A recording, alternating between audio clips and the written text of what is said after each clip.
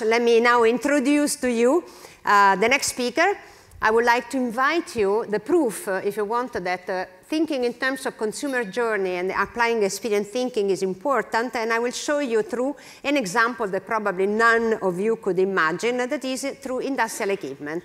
Let me invite on stage the Vice President of Industrial Equipment Industry for Dassault Systèmes, Mr. Philippe Bartissol. Thank you, Monica.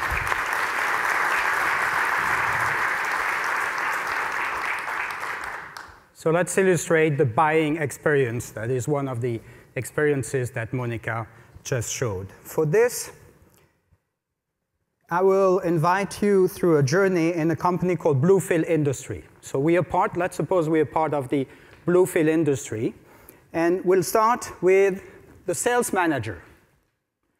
And we'll see how the sales manager, who is taking a flight to see his favorite customer, Philippe, on top right, how this sales manager will leverage the 3D experience and all the engineering or all the departments within his company in order to offer his customer the best buying experience. And therefore, we are going to support, alongside the company, Julian's sales experience. So let's launch the video.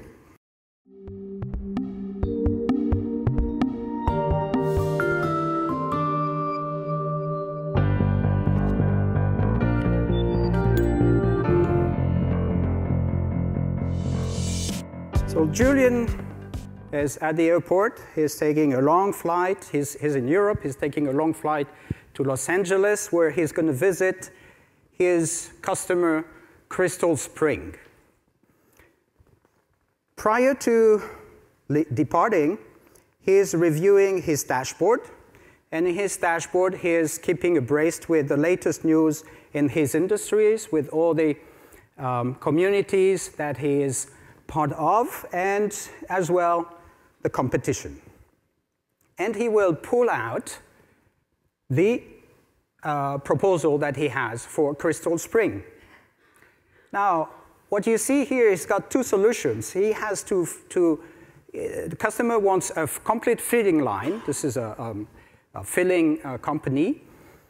He has the choice between two machines in parallel at 25,000 bottles per hour, as the customer wants a 50,000 bottles per hour, or the new machine, all in one, 45,000 bottles per hour. Now, we're a bit too short there, but everyone understands that from a CapEx perspective, offering one machine will be much better than offering two machines.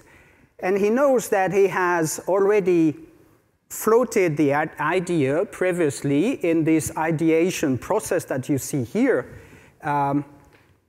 Is it possible to increase this new machine that runs at 45,000 bottles per hour to 50,000 bottles per hour? And he's been already exchanging in the past weeks ideas on this, and through this ideation process, everybody can express its needs and ideas and provide feedback to other colleagues' ideas. So what he does is that he's calling the product manager and says, are you guys ready to support me in increasing this by 10%? And the product manager says yes. So he promotes the idea to a requirement. From now on, this is a requirement shared by everybody in the company, whether in engineering, mechanical, electrical, hydraulics, manufacturing, after sales, everyone. So now we are with Josefina. Josefina is the modular architect. So she retrieves the new requirement, because this is a requirement now, and she goes into the functional view of the equipment. You see here that you can describe the behavior of the machine in different functions, and you can simulate through the Modelica language and the Dimola application, you can simulate the different characteristics of the machine. So she sees that the machines here runs at 45,000, and she figured out that it was the infeed wheel that was blocking. So she takes a new design, which is a rotating infeed wheel instead of the other one, and runs the simulation again. Now I'm above 50,000, I'm good to go. Let's take a step back and see what happened a few months before when the guys designed this new rotating infid wheels. You see here the main mechanical engineering guy that is using sketch in the beginning, placing the different wheels without designing yet and having a skeleton of the future machines. And he invites then his colleagues from the mechanical and the kinematic department, and they can review the design.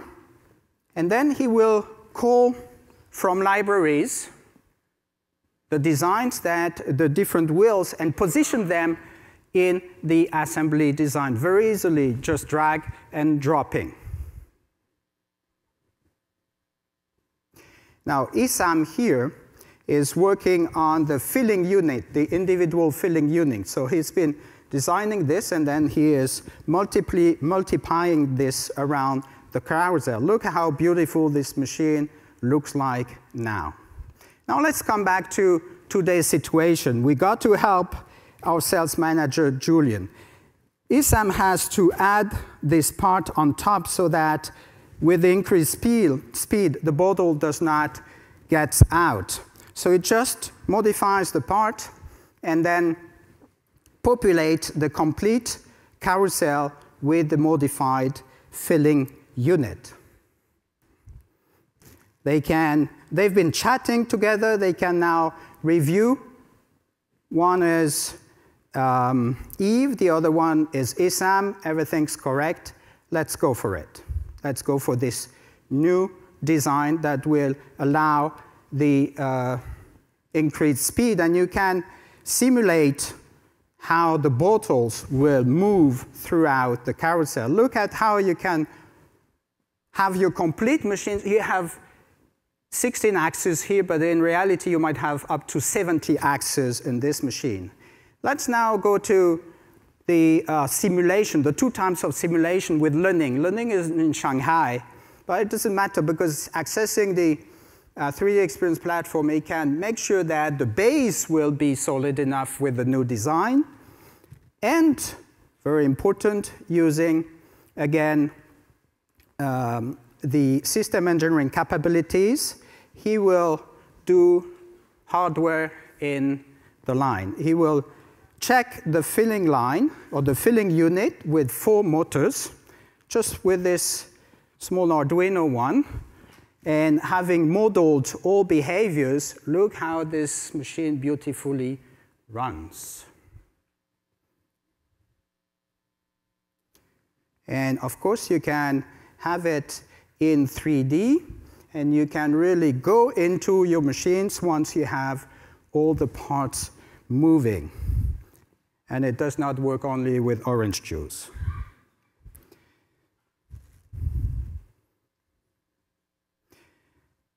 So during the flight, we're still, Julian is still on his 14 or 15 hours flight. The last thing that the team does with 3 people in the room and then learning remotely is that they are making sure that they have, all of them have a good understanding of the machine. They use the rotating table. They can see absolutely everything. And why is this important? Because François, who's on the board there, he's the product manager. He has to make sure that he validates this, and then immediately after this, this design goes into the configurator. Because Julian, when he lands, he needs to show his customer the new design on the configurator. So François validated, after the review, François validated in the configurator. It's now in. And when Julian arrives and sees Philippe, he can show directly on his tablet, he can configure the machine that's needed, whether it is 1 liter, 2 liters bottle, whether it is 70 dB or 90 dB for the sound, and it immediately populates the 3D, absolutely immediately. So that's the 90 dB. We got the housing now. So they can discuss immediately because they see everything, and this is the exact configuration. This is not pulled from a library. And look what they can do then. You can, once you have the right configuration, you are 3 clicks away from this absolutely beautiful renderings and a few hours of calculation, yes, but you can automate the exact configuration for your sales purposes, not pulling something 80% adequate from the library. The exact machines that you have shown on your tablet, you can get absolutely beautiful rendering for that. And this is what we call the new buying experience for Philips. So we've seen through this short video how the 3D experience can support sales, pulling all the resources, all the departments from the company behind the sales manager in order to get more top line. Thank you very much.